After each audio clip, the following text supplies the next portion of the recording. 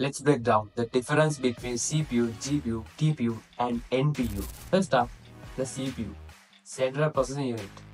It's the brain of your computer, handling all general purpose tasks. It's great for running operating systems, basic apps, and managing hardware. Next, the GPU, Graphics Processing Unit. Originally designed for rendering images and videos, GPUs are now essential for parallel processing tasks like gaming, video editing, and training AI models. Then we have the TPU, Tensor Processing Unit. Created by Google, TPUs are specialized for machine learning tasks, especially those involving TensorFlow. They are optimized for high-speed, high-efficiency computations. Finally, the NPU, Neural Processing Unit. Found in many modern smartphones, NPUs are designed to accelerate AI applications like facial recognition, image processing, and voice assistance, making them super fast and power efficient.